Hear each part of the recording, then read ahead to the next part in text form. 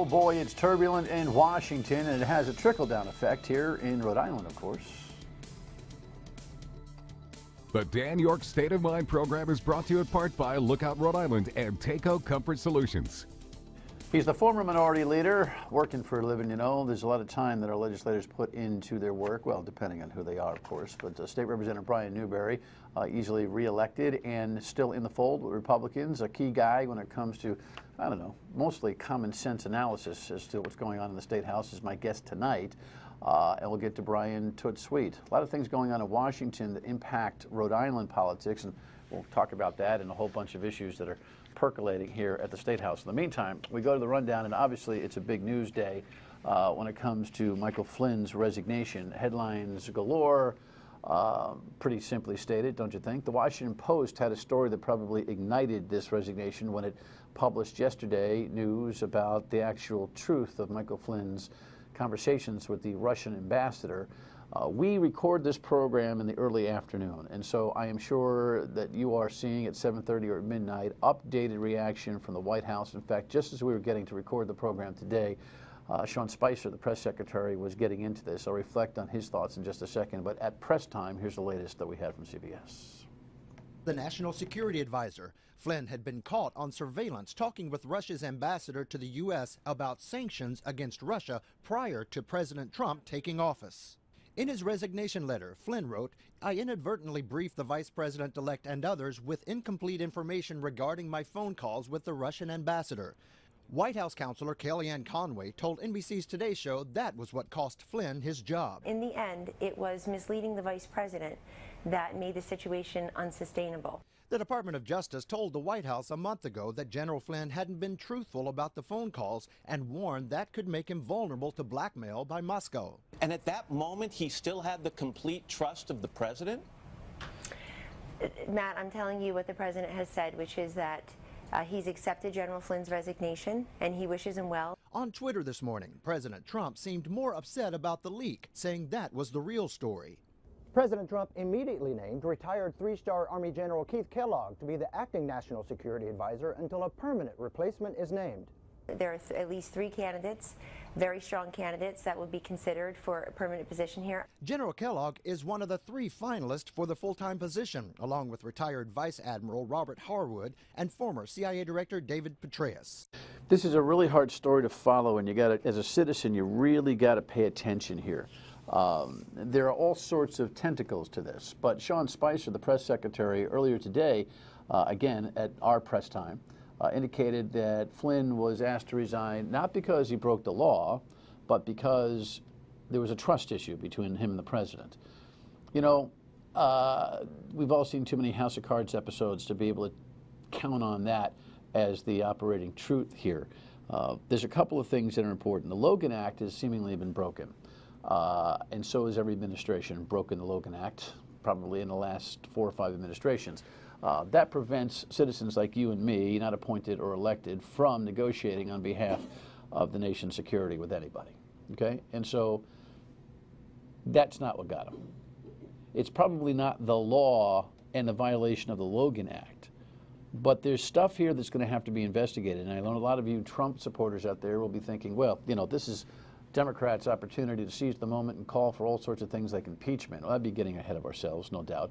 But there's a problem here with the Russian relationship that's on again, off again. I know Putin, I don't know Putin. I got business there, I don't got business there. I'm not going to release my financial records and taxes. I will, I won't. There's an audit.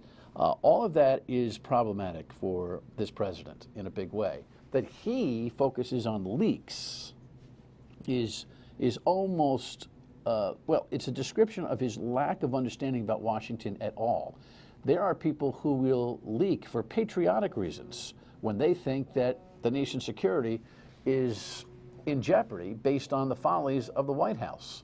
And, you know, when you go after the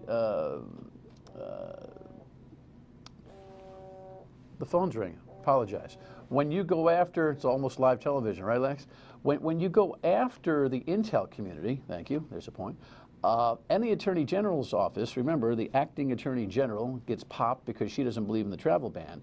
You've burnt a lot of relationships. I don't think this is a sour grapes reaction, But I do think that we've got a whole bunch of discombobulation that the president actually believes that leaking is his problem. Our relationship with Russia right now is the problem, and the administration's relationship with Russia needs to be investigated. And he better get that through his newly elected mind.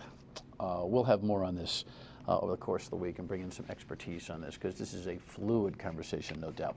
Alrighty, and because the Trump administration has created such turbulence on so many ways, vis-a-vis immigration, for instance, we're seeing reports that even Rhode Island is becoming fractured. Now, this is not the first time I've commented on this, but it was interesting to see the front page in the Providence Journal today.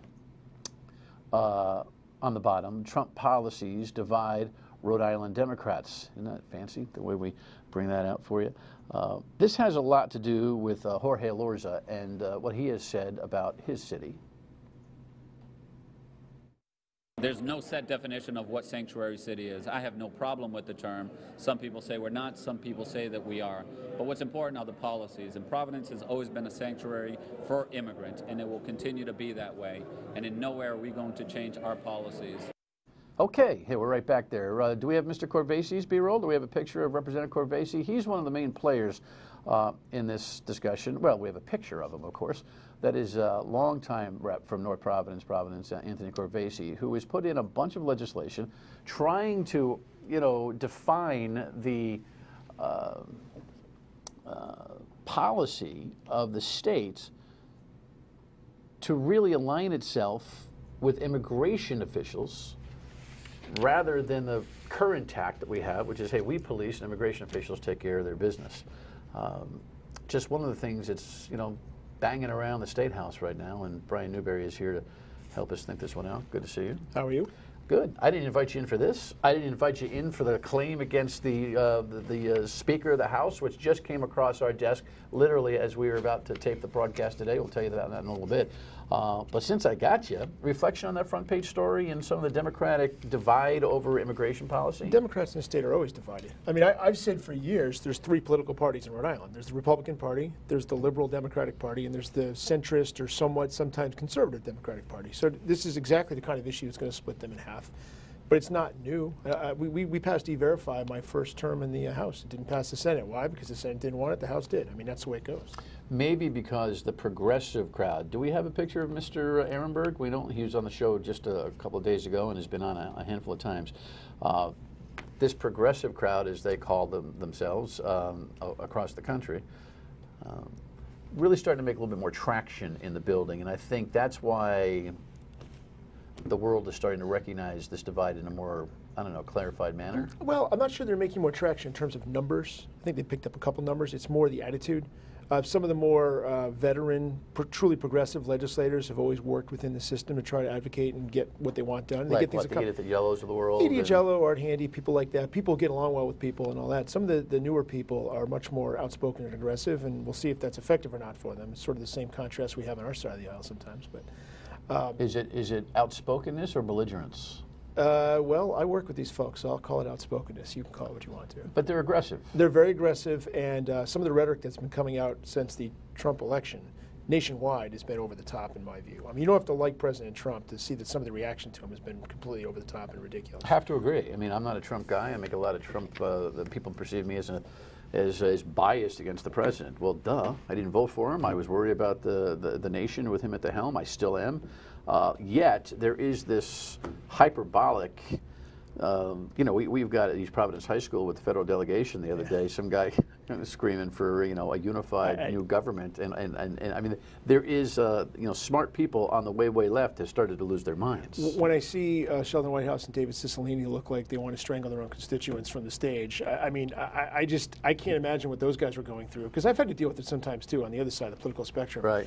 There is a certain percentage of this country that I think that has lost its minds politically, and it doesn't reflect well on them. It's not good for the country, but we'll see how it plays out, because it's turning off a lot of people. I know a lot of people are reluctant Trump voters or didn't vote for Trump.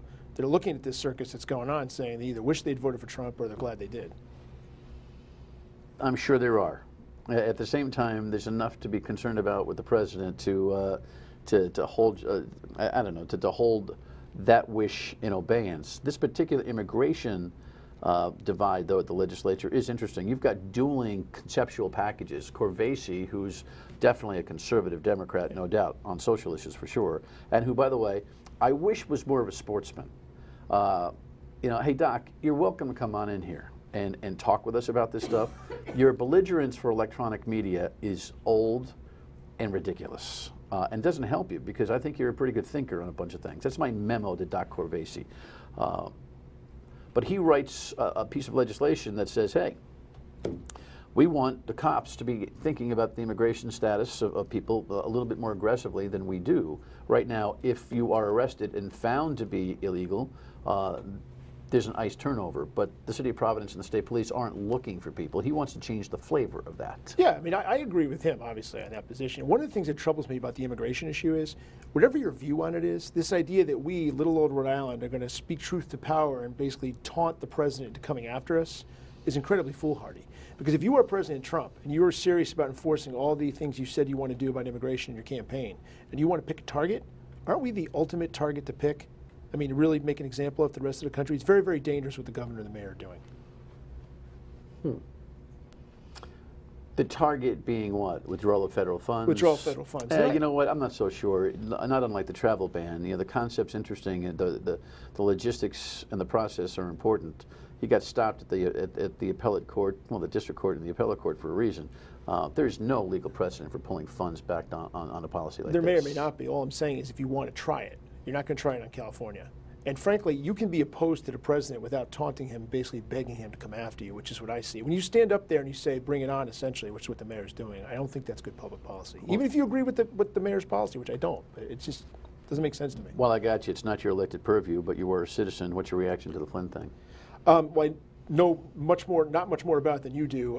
It does strike me that he resigned because apparently he lied to the vice president. That's what I'm hearing. Right. As you point out, the Logan Act has probably been violated by every administration going back. Doesn't make it right, but that's not the reason why he resigned. I think it became political liability. He resigned. And Donald Trump does not seem like the kind of guy that's going to let things linger for better or for worse. So. Although it seems like it lingered for a good 3 or 4 weeks, and if he's more worried about leaks than he is about the actual act and hanging out as vice president, priorities are interesting. All right, we're going to talk to Brian about things going on here at home. But first, I want to remind you that Card Valet is a brand new program for Navigant Credit Union. It's a wonderful program. Not only does it make your smartphone smarter, it lets you really do a lot of intimate banking, well past what online banking generally provides. So everything you do with that card is noted on your phone today, yesterday, the month before, the year before, almost tomorrow. It really is fascinating. It's great technology, and you want to have it. And if you don't have it, get it. And if you don't have a relationship with Navigant Credit Union, join, become a member. They've been making life's journey wonderful for members since, well, over 100 years ago. Insured by the NCUA, Navigant Credit Union. Back with the State Rep coming up. Stay with us. I'm not saying I'm going to do it next year or 3 years or 5 years. I'm saying in this budget, as difficult as it is. Beginning July 1. Beginning July 1, the budget affecting the, half a year of the car tax for people who are taxed on an annualized basis? Most people are actually taxed on a fiscal basis from their communities anyway. We'll figure out how to do that, but if the tax boards have to send back refund checks, I think that's a good problem that I'd like to see occur. Speaker Mattiello on my radio program on WPRO weekdays 3 till 6 about a week or two ago, talking about the car tax. Some interesting stuff going on here with the Speaker's car tax plan, the Governor's car tax plan. The Speaker wants to eliminate the car tax over 5 years, which will cost $40 million in the state budget of reprioritization, right? And then 80, and then 120, and then as it goes, 160 and 200. The governor just tried to go tit for tat, seems to me, and said, okay, we'll take 30% off the vehicle value. Where are the Republicans going to be on this? On the specifics, I can't. I no longer speak for just the Republicans. Speaking for myself, I like the Speaker's plan. I haven't looked at every detail of it, but since we advocated repealing the car tax for years, I'm glad to see him adopt that policy. And I know there's arguments about whether it's the best way to do economic development, et cetera, but to me, it's always been a matter of fairness. Yeah, I think you got to look past the car tax in a vacuum. So when you guys are evaluating that, I would hope that you do that, because it's going to create a very strange imbalance on the property tax level and overall tax fairness. And this is not a progressive point of view. This is a tax equity point of view. has got to be calculated. Remember that Proposition 2.5 and the big reform in Massachusetts, including their reform of the car tax, they weren't done independently of each other. Yep. And I just think it's going to be very, very. Look, Republican politics forced the day. Steve Frias's race to the wire with Speaker Mattiello caused this car tax commitment. Great. Steve Frias is kind of like the MVP. But the Speaker, I don't think he's completely done his homework on this. Well, I would agree that you can't look at any tax policy in a vacuum. If you're going to do something like this, you have to see how it's going to have repercussions across the budget. There's no doubt about that. But that doesn't mean you don't do it. Otherwise, you get paralysis by analysis. You can have that too. Sometimes you just got to move forward and do something. One of the big issues with the car tax, beyond the money, is it engenders disrespect for the law. I'm talking about people register their cars out of state.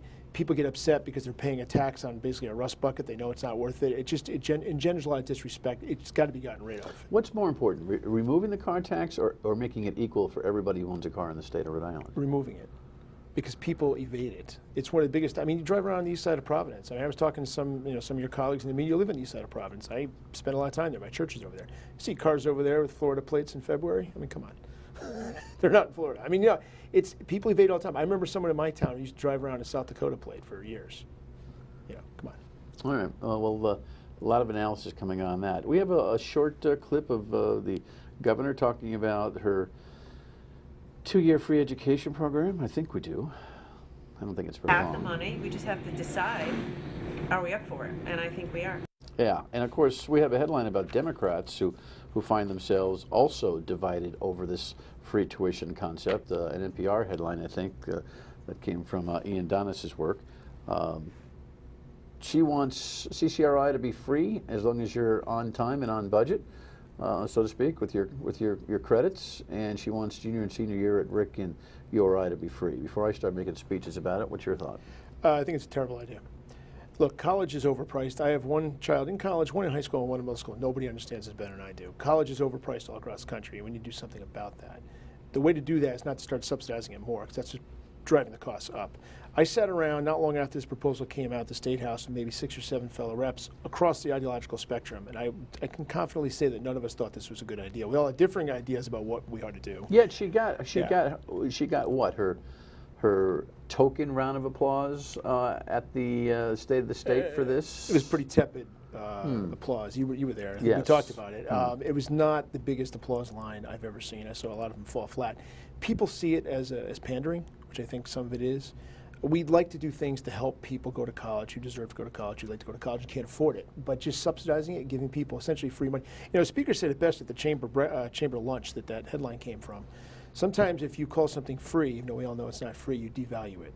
What we really need to do is understand why it is that URI costs as much as it does, for example, for in-state students. How do we bring that cost down? To be honest with you, listen, I've been bullish on URI and Rick as terrific educational institutions and really cost-effective. I mean, my kid goes there, and I've never complained about the tuition.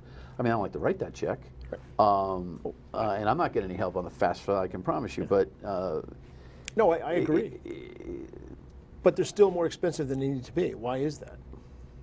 Well, I don't know what that means. More expensive than it needs to be. I mean, we only send 9% of the URI budget from the state tax coffers anyway. They're an up-and-coming institution, have been for a long time. Record-beating on X number of levels in curriculum. So, I don't know. I just see it. My thing is, you want to put $30 million into the institutions for a reason. Let's discuss what and how is the best use of $30 million, right? Beef up teaching and research and cut overhead. That's oversimplified, but that's really the problem with college education in this country. Beef up teaching and research and cut overhead. Go back to what colleges used to be 40 or 50 years ago. The administration levels at colleges all across the country have exploded. You can look at data on that. Well, if Dr. Dooley wants to come in and talk about that, we'll have to talk to him about the overhead. Do you have an instinct as to what overhead problems URI would have? I just know that I went to the University of Pennsylvania, and I remember I graduated over 20 years ago, and I saw a study about the administrative increase between 1980 and at the time, it was 1996, I was graduating law school. It was incredible the number of administrators that have been added to the university payroll. I can only imagine what it's been like in the last 20 years. Then you wonder why the tuition is 3.5 times what it was when I graduated, and I thought it was expensive back then. You think that tuition proposal is DOA? I think it's DOA in the House, yes. Yeah, the Speaker don't want it. No, that's why I think it's DOA. But the Speaker doesn't want it, but I can't find anybody else in the House that does either. I'm not saying they're not there, but the people I haven't talked to want it. They may want something different than what I want, but they don't want this. All right, when we come back, there's that RhodeWorks program that's still lingering.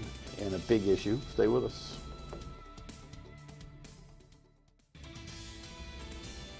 So, roads and bridges, got to keep them safe.